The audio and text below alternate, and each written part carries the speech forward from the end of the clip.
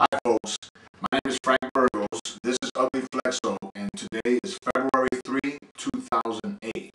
It also happens to be Super Bowl Sunday. As a matter of fact, I think the kickoff is in about 20 or 25 minutes. So for all you sports fans out there, I hope that you enjoy your Super Bowl game. In the meantime, I gotta get some work done. So this is a reply. I'm going to do something here in reply to a request by Leigh of Charlotte, North Carolina. She's an instructor, a teacher there at South Mecklenburg High School, and she does a great job with high school kids and students rather.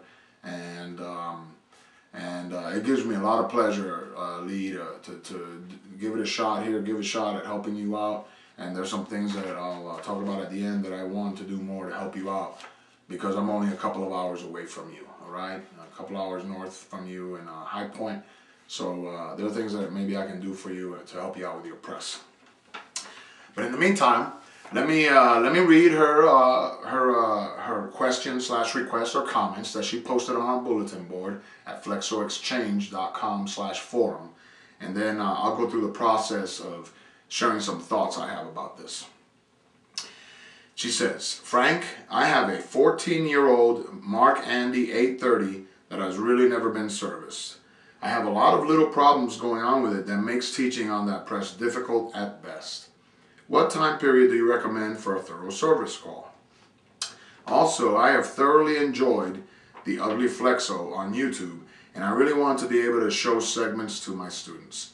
The problem is that my school system blocks YouTube and I can't show them in class. I've had little luck downloading them to a DVD.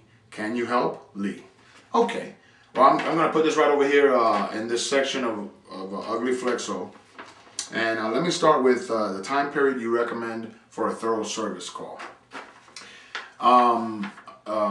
Most machines, unless they're really just very simple machines, they come with some form or some attempt at a service schedule. And you know, the manufacturers do sometimes their best at giving you a kind of a brief outline of certain areas you need to look at, certain components you need to check, and certain things you need to look for. But you know, even with the bigger machines, the more expensive machines, really those service manuals tend to be, in my opinion, just a starting point.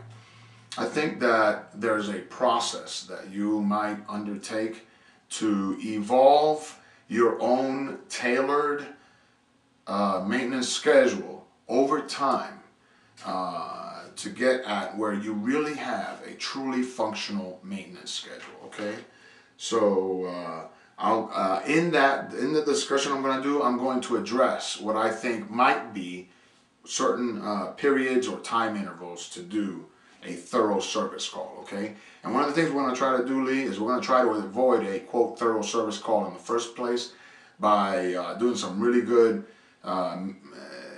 preventive maintenance and that sort of thing, okay?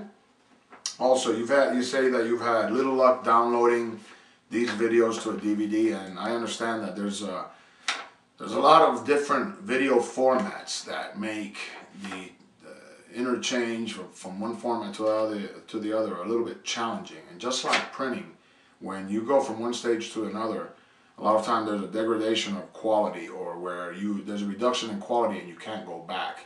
So even if you were able to download this to a DVD, you probably wouldn't do, it might not look so good.